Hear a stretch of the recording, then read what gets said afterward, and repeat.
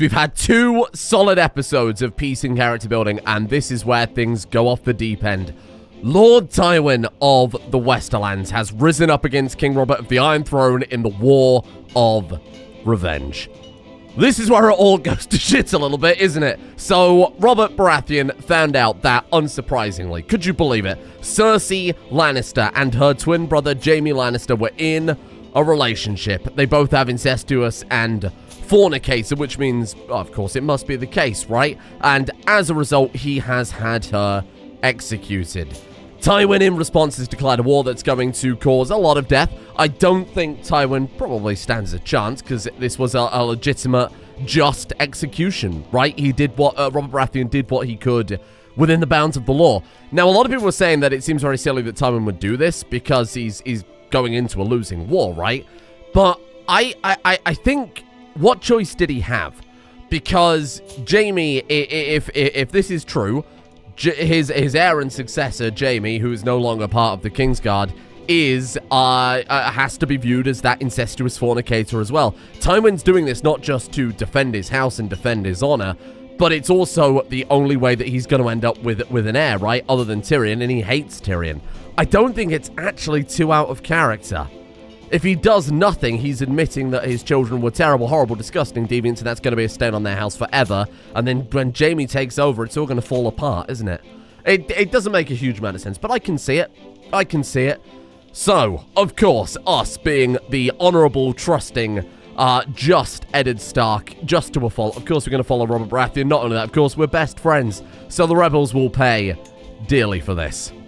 You've joined the War of Revenge. What a great name, huh? Currently, it is, good God, everyone. Everyone versus Tywin. The Riverlands, the Reach, and Dawn have not yet decided on sides, which is interesting. I can't imagine. I mean, the Riverlands are probably going to join us because we're in the war, and obviously we've got alliances, familial ties. Why the Reach would join the Westerlands, I don't really know. And Dawn, historically, I hate Tywin after the whole Elia Martell thing. I think Tywin's done for, but this is a very interesting war nonetheless. Let's see what happens here. And Renly's in. Jon Arryn II of the Vale is in as well. Weird. Are the others not going to join us? Man, I love Bobby B's armor. Very book accurate. Look at that. That's awesome. And he's got his big old warhammer too. I presume that is actually his warhammer then. Yeah, there it is. Robert's warhammer. He's got his crown. He's got his very fancy armor there too. Robert's armor. That's cool. I should have a look at some of the I'll keep an eye on some of the treasuries a bit more, because there's clearly a lot of very, very unique stuff. It's very different to CK2, right? Because you can actually see them in their full glory in this one. We would raise troops. We could do nothing, and this war would go perfectly fine for Robert. But as good, just Eddard Stark, we're going to get involved. We're going to go and help out. We're going to do exactly what we can. We're going to march from Winterfell, against my better judgment, down south. Here's the other thing. A lot of people have been suggesting mods over the course of the past few episodes, things to throw in. The Cities of Wonder Game of Thrones mod, which adds like a bunch of extra buildings and things like that to the world. Like physical 3D models of the buildings to the world, which we're going to, if we spot them, I'll point them out. This Coronation mod I thought was quite cool, because then they get given nicknames and stuff like that too. Obviously a little bit late for him to be crowned, but hey, that's pretty fun. Receives a nickname based on his personality. I think that's kind of a nice idea. King Robert the Usurper. Ooh, very appropriate nickname for him, given that that's what he screams at Ned about, right? Back in the books, back in the real timeline, huh? Let's get to work. Anyway, let's not piss around too much. I've added some other mods too. Mods that, say, do little things like change the holding graphics depending on where we are. So this one gives, like, custom graphics to Winterfell, King's Landing, stuff like that. I believe it's all taken from a card game, from a Fantasy Flight card game. Now, anyway, sorry, more importantly, you might remember last episode, Eddard went on a big adventure. He was going on a hunt, and then on the way back met this kid that was supposedly raised by wolves. And, of course, him being a Stark, we've taken this kid into a household, and then eventually he was straight up adopted and became the primary heir. I was trying to set us up for Jon Snow, but the game had other ideas, and I'm going to let it cook, because this is quite a cool outcome. So now we have Lord Maran Stark, the son of wolves. Not a blood relation at all, but it's good enough. It's good enough as far as I'm concerned. I think it's far more interesting this way. To be fair, Jon Snow's not Ned's son either, so that's how these things go. My son Maran has been asking me for a wooden warrior for some time. Do we want to keep him content, or shall we try and give him fickle? No, I don't think Ned Stark would be like, yeah, be content with what you've got. That doesn't seem right. So we will give him fickle. I don't even remember if content is good in this game. I'm thinking with the CK2 mindset of content is not ideal. It's not terrible, but it's not ideal. A number of hoopos have been spotted hanging around near my residence as of late. With their distinctive, colourful crown of feathers, they're no mistaking what kind of birds they are. Traditionally, these birds have a number of positive associations in Northman superstition. They're believed to be symbols of wisdom and kingship. It's a sign of my good leadership, I suppose. Oh, well, there you are. Blessed by the hoopo birds for 5 years. Are we? +1 diplomacy, 0.2 piety, 0.2 prestige, or we can use them to make medicine. What does that do for us? A medium health boost. I don't think we need it. Ned Stark doesn't strike me as the type of guy to grind up a rare bird into tasty, delicious medicine. What's Roose Bolton doing? Why have you got troops raised there? Attacking Lord Roderick of Flint's Finger. Vassals can declare war freely. We should have had a look at Crown Lords and stuff like that, but this was a little bit late now, isn't it? Right, let's get marching. Your liege won their war with Lord Giles. Good God, I was going to say we haven't even set off yet. So I guess we'll come down through Seaguard here. This is Seaguard, right? I'm not going mad. Yeah, down through Seaguard. Come round up towards the top of the Westlands. It's actually faster to get on a ship at Flint's Finger. Shit, I suppose it probably is, given that Moat Kale and all this area down at the neck is all swampland, isn't it? Alright, what's the embark cost is probably a better question, because I was saving up for a tournament. If it's particularly expensive, we'll walk. Does it cost... Am I going mad? You will pay embark fees, 111 gold. Nah, you're good. Nah, you're good. We'll walk. Thank you. Thank you for the offer, but I think we'll walk. Oh my god, it's quicker to actually get on a ship to come to our own... Really? Is it that treacherous to pass through down here? I mean, I'm going to. Cross at the Twins, I suppose? Yeah, there you go. Promising prospects. Marriage acceptance for your close family. This is actually a great suggestion in the comments. Someone was like, hey, you should try and marry Jon Snow off to, you know, one of the higher houses, because it's unlikely at this point he's going to be on the throne now that we've got... Now that we've got Maran, this weird kid that suddenly popped up out of nowhere. I like it, I really do. It's not what I planned, but it's quite a fun idea. My son John came complaining to me about Lady Hera bullying him. He's been hiding all over the castle to avoid facing the child. Do not seek out trouble when it's unnecessary. That does sound like Ned's advice. Become a craven, though. Ooh, I don't like that. Craven or lazy for Jon Snow. Oh, God. Craven little John. Oh, I hate that. Lazy John is also terrible. Oh, God, this is awful. Honestly, out of both of these things that Ned Stark would say, do not seek out trouble when unnecessary, is it? It becoming Craven is an unfortunate side effect of playing the character. Lord Sigfrid, are these Iron Islanders? They are, they're from Harlaw. How dare you? Well, I presume that's Harlaw, right? Yes, they are. How dare you, you big bitches. I mean, we can't do anything about it. It's because the realm is at war, right? So Iron Islands, they haven't gone in... Maybe they've actually gone straight up independent. Because you can, in the middle of a war, declare... Oh, one of those options we had, of course, I was always going to pick loyalty. One of the options we could have gone for was... Well, that was easy. One of the options was trying to tempt freedom. So we'll take a look and see what's happened there. In theory, those raiders have been totally shut down by us going back to peace. They're already back anyway, so it doesn't matter. Well, there we are. We won the war led by King Robert against Lord Tywin. Crimes committed by King Robert were not avenged. Lord Tywin will pay war reparations. He will lose 350 prestige, and King Robert can now imprison Tywin. Tywin also had to give him 1,700 gold. Jesus. We gained probably nothing from that one because we didn't contribute. Oh, no, we contributed 34%, so we got 51 prestige out of it. Hey, not bad. To say all we did was march south, and we'll just say return home. So what about the Iron Islands then? Are we... They are still under the Iron Throne. They just had a brief window there that they were able to raid us, which is a little bullshit. Hello, we can petition Robert. It's so weird to see him sat on the Iron Throne. In the show, they never showed him on the Iron Throne. Damn. It just doesn't look right. It looks totally out of character. I mean, it is out of character for him to be sat on the throne. I think that's kind of the point. Yeah, I'm not going to do that. We could petition him and get what we want from him because we're best friends, but it's not the type of thing Ned Stark would do. Damn, okay, so I'm curious now whether or not he will just straight up execute Tywin. Like, Jaime Lannister takes the Westerlands? Where's he going? Oh, he's going to King's Landing. He's going to petition him. What do you think? Greetings, my amicable liege. Hello, it's Lord John Umber. He's here asking us to go visit his people to help bring a bit of peace. And of course he will, because it's our duty to do so. What's Tywin up to, though? He's traveling to King's Landing. Is he going to be executed? What's he there for? I wonder if he's there to petition him. Tyrion's his regent. That is interesting. Messy. Messy situation. Okay. God, I wish I could see what was going on over there. Who is this? Lord Vaon of Coldstream. Vaon Poole. Whoever you are, fine. Show him in at once. And then thank you for your... Oh, generous gifts. My God, thank you. Someone pointed out in the comments as well, we don't necessarily have to put on the... For the Grand Tournament, which I would like to do very, very soon, we don't have to give the best rewards.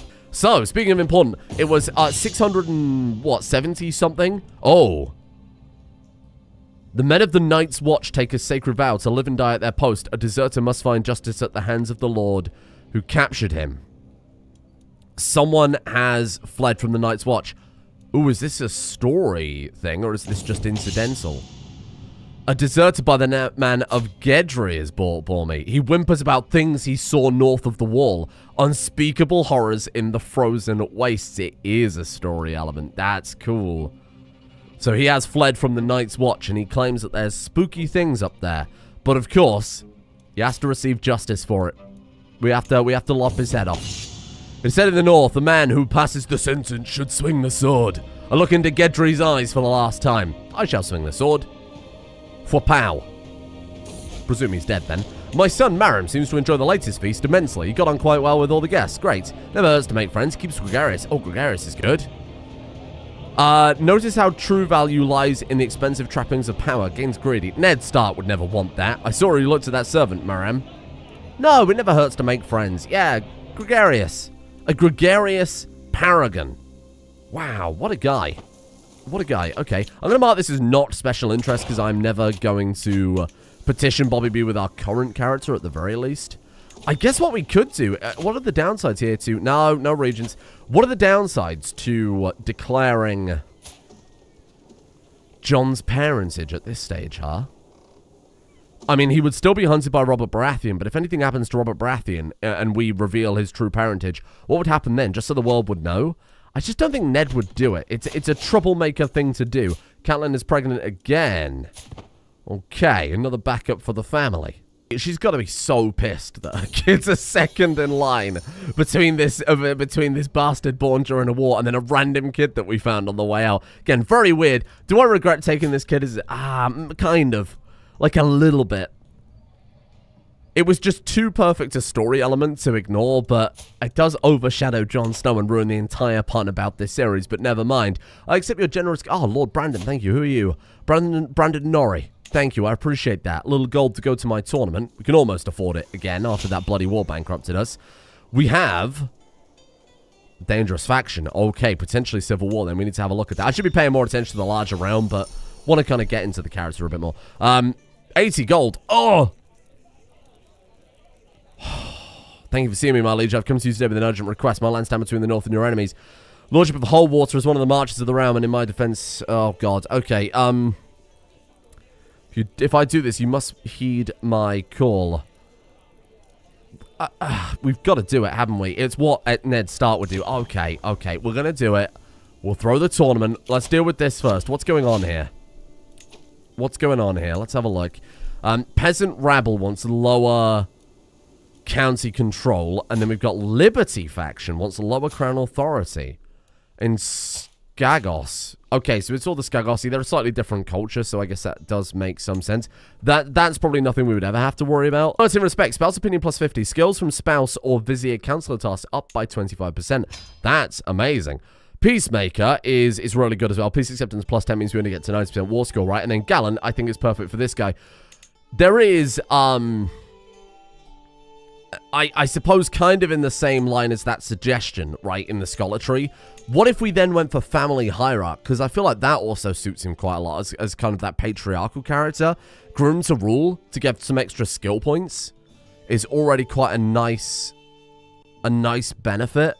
And then eventually try and get patriarch. I think that's probably the most appropriate for him. I guess so. Oh, this is fun. There's a new tree. I should have had a look through these. We've got Spy Network. As an intrigue tree, master of the masses, double the amount of spies that can be recruited without penalty. Instructed spies, increase probability that spies find secrets. Little birds, you can hire children older than 8 as spies. Convincing, characters are generally more willing to spy for you. Innocence of a child, children spying for you have a higher chance of finding secrets. Charismatic, attractive characters are more willing to spy for you. Omerta, your spies are much less likely to flip and reveal your name if they get caught. That's interesting. Sleeper cells, your spies are more likely to join hostile schemes as agents. And then finally, Spider. You gain the perk Spider, which I assume is massive intrigue, diplomacy, intrigue, and dread. That sounds awesome, and something I would definitely like to try and do with the future character. If they end up naturally gravitating towards intrigue, I'm going to double down on that, because that sounds really cool. I love playing an intrigue character, what can I say? I find it much more interesting to, I mean, as we did in the Carling playthrough I did in CK3 in the last series, it's much more interesting to me personally to take a round through intrigue than it is through warfare. Hello, Moldrick. How you doing, my friend? Oh, okay, it's not going to cost me money this time, just a little stress. Should we wait for this to fire? Can set an ultimatum in 8 months. Should we just wait for that? Eddard Stark, hello. You will be called. Okay, well, I'm going to turn it to Arthur, and then I'm going to change some letters. Arthur. That's it's probably legitimately a name if you go look it up in the books. I guarantee it. She's acting on my behalf. My wife spends a significant amount of time traveling around with her honor guard. Bloody hell, that was fast. Out of the labor bed, straight back to work. I like it. The military presence Lady Catelyn brings with her is a firm reminder of my right to rule. My lady and I stand in defense of the realm, or make sure the people grovel. He would never. Yes, of course, we do stand in defense of the realm. Here's the other thing. Oh, for God's sake, Lord Hallis. Yes, thank you. Here's the other thing. People pointed out that once again, as always, the bloody accolades name didn't save, so I've made sure that Lord Roderick is bearer of the Lord's sideburns, as he is expected to be. Nella brought my son Jon to the market today. Jon was to hand out alms to the poor and needy to learn about charity and the ruler's plight to the less fortunate. He refused to give a single coin to anyone. Everyone we met were either undeserving or beneath him. In the end, he kept the gold. He seems to have developed an egotistical streak. Jon Snow has gone completely the opposite of how he should have been. I mean, justice is fair. He's a lazy, he's an arrogant, craven piece of shit. You must care for the poor. You are better than them. Consider your choices carefully, constantly. No. Would Ned say you must care for the poor? No, he would say you must always consider your choices, Jon. Consider how you look. Because you're looking pretty terrible. I'm almost glad, as sad as it is to say, I'm almost glad that Jon didn't end up being the heir. Instead, we've got Maran. Horrible haircut. Good God. Pa, Rickard cries, tugging up my sleeve. Almost as soon as I entered the snowbound courtyard, it's no use, I'm useless, I can't skate. We got this again. 99% chance he gains the ability to skate. Oh God, this kid's going to end up really good, isn't he? He's going to be some legendary warrior. And I've trucked him all the way down the line of succession. Oh, I feel terrible. What have I done? We can hold court. We've also got people who want to go on adventures. It would be kind of cool to see what artifacts are in the game.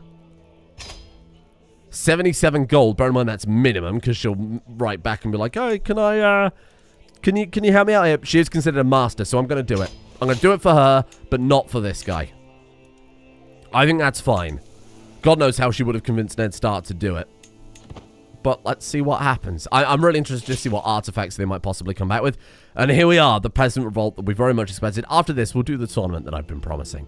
To the miserable Lord Eddard, we have been burdened with your oppressive laws for too long. We are done paying tax. Go on then. Peasants like us to serve their lord. Rally the troops. Okay, that's not that many. That's not that many. There's quite a large chunk to our north there. Let's get the troops building up here instead. Yeah, I think that's a good idea. Let's raise all armies. Immediately head up to Winterfell. Yep, because they are about to mass. Inspiration funded. Here we are then. Okay. Time has come for me to depart, my lord. My beneficiary Lynette bows as well as she can while weighed down by the heavy bags. Before I leave, is there anything you wish to keep an eye peeled for? Obviously, we want to go for something unique. That will give us a unique artifact, possibly something specifically added to the mod. I'm interested to see what she comes back with. Very interested to see what she comes back with. Okay, 9,000 peasants sieging Winterfell. This is embarrassing. Let's lead the troops personally, because that should be a total wipeout. Look at that. Lord Maran, son of wolves, now speaks the old tongue, the tongue of the first men. That's cool. Such a cool mechanic. Can we do that with Jon? I just don't think he'd be interested because he's a shithead. We can try and influence his personality. Try and give him honorable. He's got just. Let's try and give him honorable. It would be a nice redemption arc for him because otherwise he is terrible. Sadly, I don't think it worked. I approached my son Jon, who's playing with a toy that I do not recognize. This isn't the one I bought you, is it? I asked simply, and I am met with guilty eyes. No. He trails off, shuffling uncomfortably. I sigh, knowing that he must have taken from a servant's child. Jon, I start, kneeling down to meet his eyes. You know that you shouldn't have done this. It's natural to want things you shouldn't have, but part of growing up is to do the right thing, being accountable for your actions. No, he yells. It's mine. I took it fair and square. I want it. Okay, we get it, Jon. Thank you. What a dickhead. He's 11. He's going around stealing toys from children in the castle. Can we... What do we need to influence you? Oh, you have 4 personality traits. Damn. I didn't realize that was the limit. Otherwise, I would have tried to get Lord Maran honorable as well. But, I mean, it's a bit more flexible for us to play as him if he's not, though, huh? Ooh. Oh, shit. No, that's not a good thing. Damn it.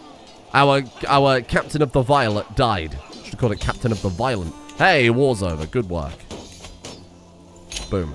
There was an exchange hostages button, which we'll look at in great deal when there's much more impressive war rather than a peasant revolt. Lynette's knowledge should be enough to keep us safe. A 71% chance she avoids any bears, and the inspiration gains 2 progress. By the old gods, I hope she doesn't have to fight one. Slightly higher quality, 39% chance. Should we take the gamble? I think we'll take the gamble, try and get that higher quality artifact. Boom. She slaughters a charging bear. Holy shit. Oh, look at this. In our court, we have someone with an armor inspiration. She is legendary. Oh. She'll make some armor. We haven't got armor. You know I've got to do it. Forget the tournament. We're funding. I mean, I was going to do the tournament. You know, obviously we get the trait experience. It'd be a good. It's northern tradition to have that big melee, right? But a big part of it was I wanted to, you know, I wanted to set them up as... Oh, God. Harmer's the person who turned up as a captain. Bollocks. Can I even force her to be... Oh, I can. That's good. That's very good. I thought I would still have to pay for her to be here. Okay, don't get her killed, because she's making me some fancy armor, okay? Quick nap. Oh, that's good. What an event. I had a quick nap and felt amazingly refreshed. That felt good. Huh. How bizarre.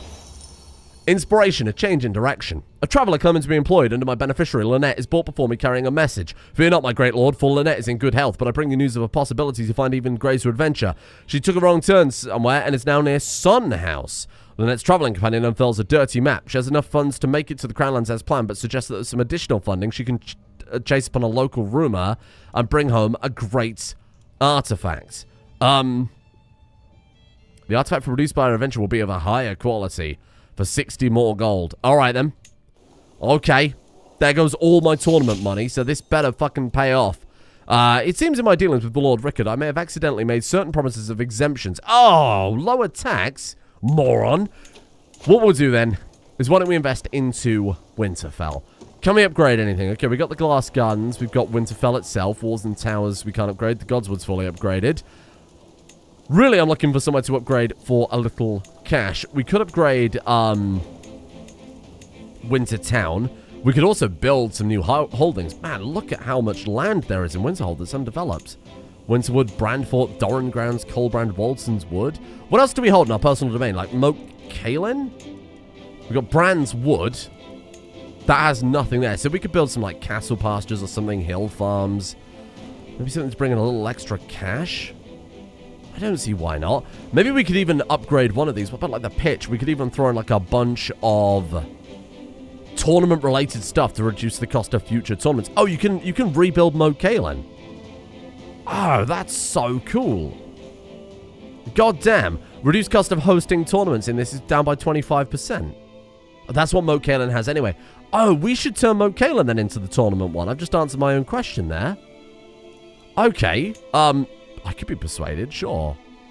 So what is it? Like a blacksmith and then like the different various things here. Hosting a grand tournament is down by 25%. Oh, we could definitely do this. Duel contest is down by 50%. Goddamn. Okay. Can't do it right now, of course. But we will, I guess for the time being, invest in some tax returns. Sure, let's go for the hill farms then. Seems good.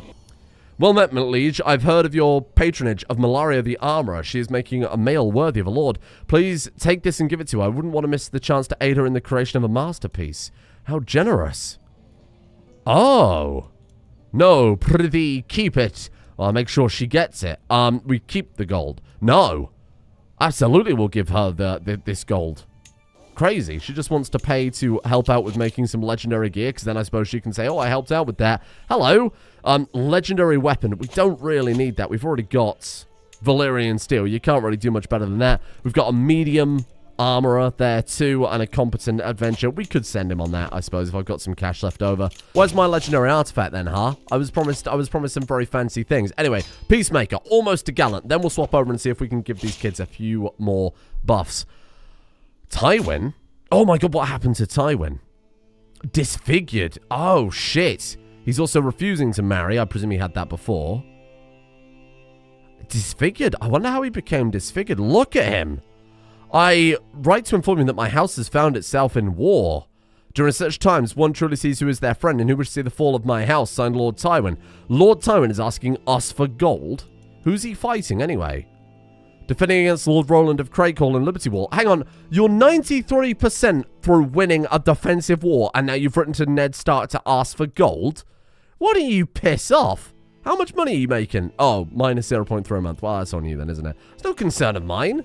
No, it's absolutely not concern of mine to be paying my taxes over to Tywin Lannister. My opulent court is resented and celebrated throughout the world. Today, Thurman is ushered in and introduces a representing a small prior guild from Cutter's Grove in Branswood. Most holy lord, my friends and I hear wondrous mail being made for you, and I wish to donate to the armorer. Whoa. Okay. Yes, it would deeply honor us, your majesty. We've saved it for months. No, I refuse. Keep it, my friend. Or is that all? No. It is I whom honored. Thank you for your contribution. How bizarre. Oh, shit. As I lean over the map in my council chamber, I hear a sudden creak. My son Jon appears in the hallway, sauntering into the room, seemingly uninterested in my presence. Then, without warning, I'm enclosed in a tight hug. He quickly lets go with an embarrassed expression. I look at him, a hidden tear in my eye, while my hand is squeezing his shoulder in an effort to reciprocate the gesture. Oh. Oh, no, that's so kind. You're a good son, Jon. Oh, that's so lovely. Lord Torgon died. Well, that's so terrible. Oh. The beneficiary, Malaria, approaches me. Is there anyone special to you, my lord? She must read my irritation at such personal question from my face, because she continues, I mean, is there anyone you wish to dedicate the commissioned artifact to? Do we do it to Lady Catelyn? She really likes him. He likes her, but not a tremendous amount. Only the nameless gods guide me, the old gods, or there is no need for a dedication. Ned's a humble man. There's no need for a dedication. That's what he'd say. The wildlings in the tower. Oh, shit. A wildling party that my men... a wildling ready party that my men and I have been tracking. There you go. Has taken up refuge in an abandoned watchtower. The tower is barely standing. The walls held together by ages of vines climbing the stone more than the original mortar. Still, the wildlings managed to fortify the entrances and place few archers on the upper levels. Of course, for the north. Absolutely we would. We wait until the sun creates a disadvantage for the archers, then we charge in the tower. My men use their shields to block arrows as the makeshift barricade is dismantled. The wildlings meet us on the other side, ready for a fight. For the north. 99% chance that we defeat Hiding Squirrel in combat. Boom. Oh, okay. It wasn't really... Oh, no, this is Lynette. Oh, Lynette, you prick. She bought us back Northman scale armor. That's really annoying, because I'm paying the armorer to make me armor, you fanny. Oh. I take the bulky bundle into my hands and loosen the cords, feeling layer after layer. Inside lies a set of armor. She regales the court with the tale of how she came into possession of this unusual set which she's offering to you. Thanks. You just shouldn't have. Oh, well, that's backfired massively, hasn't it? Oh, but never mind. My lord, Malaria waves me over with a wide grin, gesturing towards the covered armor stand. I have toyed over the forge for days and nights, but it's finally done. She's Norvoshi, which is really interesting. While the chain links do not offer room for decoration, the masterful work on the rivet sets this piece apart from common mail. It's got a helm and mail coif padded with satin. The whole armor has been plated with a thick layer of gold. Masterful, crafted armor. And that means the other armor we've got is now going permanently in the bin. What's the difference then? Prowess plus 5, 0.8 prestige per month, and control territory advantage. It's not even that much better. That's the saddest part. Can we sell this? Auction off artifact for 123 gold. Honestly, I think we should probably just keep it and pass it down to Maran. Right. Gift him it as an artifact. Here you go. Here you go. Take this Northman scale armor. Maran is your vassal. He's not, but thank you for letting me know. Oh! News reached me that my... Oh my god! It was we gave it as him as a gift for being knighted. We just did it in the wrong order. He's been knighted. He's made House Stark very proud. Oh, shit. That's so cool. And look at that. Captain effectiveness 2%. Heavy cavalry damage is up. Traction opinion is up. Oh, that's so good. And now we've got Darren. Darren, I don't need to change. That's already a name. May you grow strong, Lord Darren.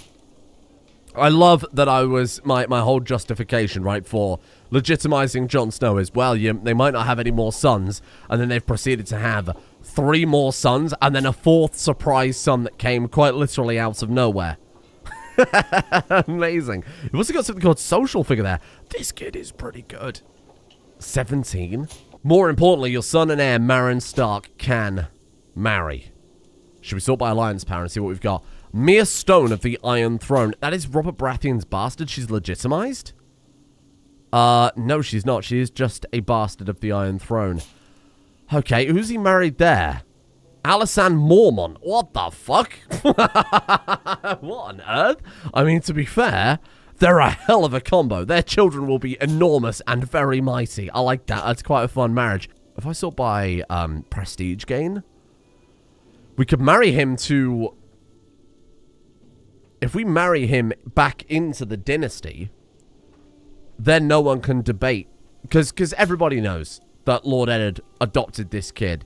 And this kid became his heir as the oldest son. But people might say, oh, he's not a true Stark because he was adopted into the house. But if we marry him to a Stark, their kids are true Starks. You see, it's very big brain. Marry her back into the family.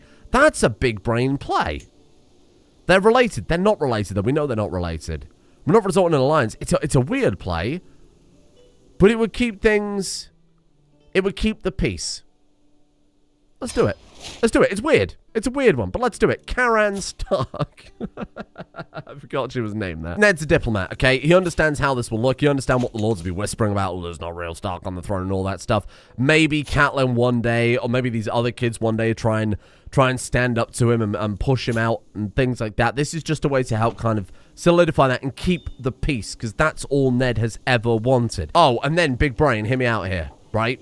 Big Brain. We can marry Jon Snow off to Mere Stone. Gives us an alliance with King Robert Baratheon. I think Robert Baratheon would love that. So a first marriage to keep the peace, to hold the realm down. A second marriage to, you know, to join their houses. That's what Robert Baratheon always wanted. So let's do it. Send proposal. It's actually like massive, big dick play, big dick energy for him to marry Queen Alysanne the She-Bear. Someone as almost as massive as he is.